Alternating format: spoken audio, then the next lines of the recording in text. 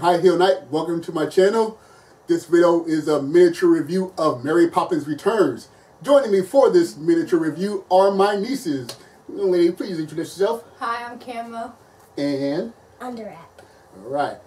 And we recently saw Mary Poppins Returns. It's a sequel to the original Disney Mary Poppins. We all had some interesting opinions about it. Let's start with you, Camo. What did you like about the movie? I can't choose just one thing because like the whole movie was good. Oh, no, fine. Just so you can say well, three things. One of them is the fact that they were on the Big Ben. The second was the bathtub scene. Alright. The whole underwater sequence and everything in the bathroom? Okay. And the third was when the one good guy let them into the bank. Yeah, that's nice. Trying to help them. Yeah, that's nice. Now, she didn't want to see the movie, did you? No. But was there anything you liked about the movies while you were watching it? No. No. She did smile several times, but you say you chuckled. I heard her. She said, but you say you just like to chuckle and smile, right? Yeah. I've been born up weird. I like smiling a lot for no reason. Okay.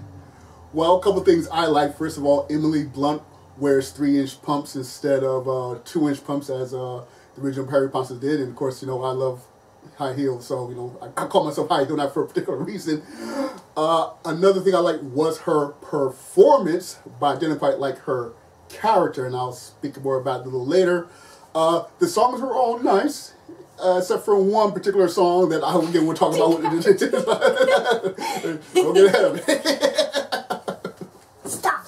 And I will say, I'm very happy that I saw Aquaman first before seeing this movie, because as you said, there's a sequence that takes place underwater in this fantasy realm, and the special effects are intentionally not as dynamic as in Aquaman, but still, if I had seen this sequence first, I probably would have affected how I enjoyed Aquaman, because Aquaman takes underwater so much.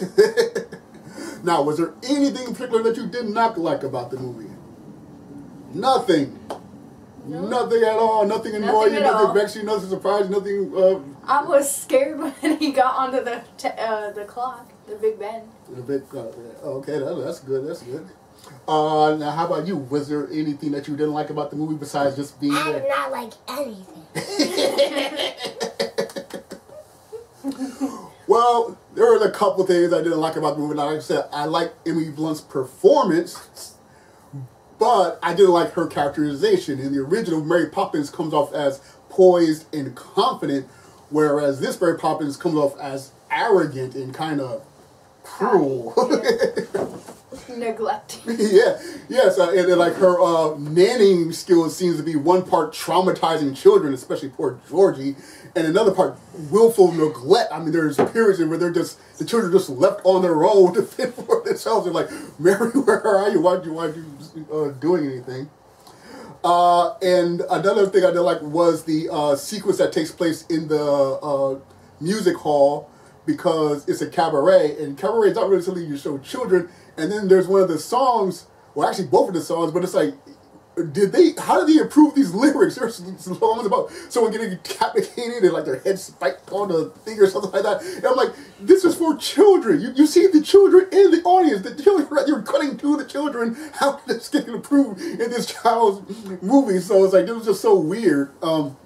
And my father, their grandfather, also saw Witness, and he said that he liked the songs, but there's nothing that really stood out. There's nothing that really felt like the signature song of the movie, which is really... There was one that stood out to me. Which one stood out to you? The one where they were talking about their mom. The mom, gone but not forgotten. Yeah, or something like that. I'll look up the actual term, but... yeah, the songs are nice, but yeah, but when the original had supercalifragilisticexpialidocious, that's the song in the movie. Yeah. But even still, there are other, you know, cool songs like the "Step in Time" song, and you know, the song they sing, "Clean Up the Room" or something like that. And so it's like, you know, good songs, but yeah, they all sort of feel evenly. Maybe because Lin-Manuel Miranda, or whatever his name is, maybe I'm just getting too used to his songs because he's in so much now. But yeah.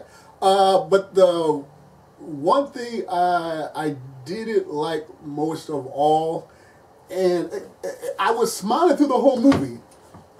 She was smiling a few times. It was like what you were saying. Yeah, because I like smiling. Stay up here, dear, so you can see her on the screen.